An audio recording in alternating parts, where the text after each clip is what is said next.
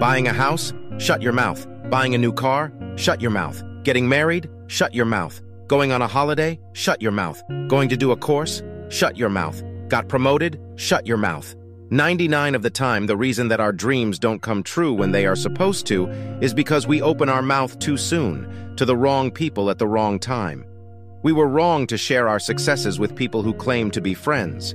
Remember, the envy and jealousy is enough for people to feed off and tear you down, so shut your mouth. The majority of your friends want to see you do well, but never better than them.